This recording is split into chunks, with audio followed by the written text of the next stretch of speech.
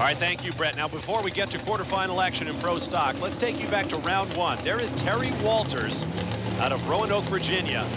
And this was his first pass of eliminations going up against Steve Williford from Englehart, South Carolina. A very experienced driver on the I-Cherry Trail. Walters completely out of shape, got in the groove about the same one Roy Hill did a year ago, slams up against the guardrail, up on the top of the car, and skids to a halt as you see the liquid coolant pouring out of the radiator. Very reminiscent of Roy Hill's big crash here 1 year ago. Inside the car, Terry Walters moving around.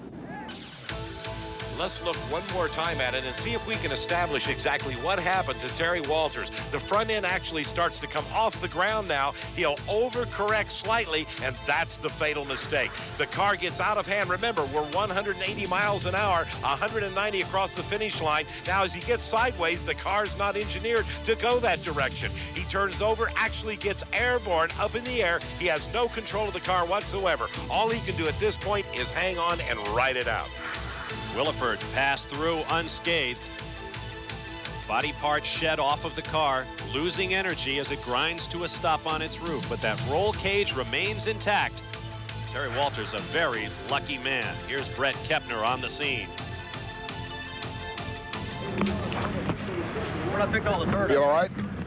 Yeah, so far I am. You know, all the people that have cheered for you for so many years as the ultimate underdog in this class, back-to-back 680s in qualifying that I think even surprised you. This thing went 696 at 182 on the roof. Yeah, it was on a good pass, but right at the end it just took off. And now's a bad time to be scrapping my junk.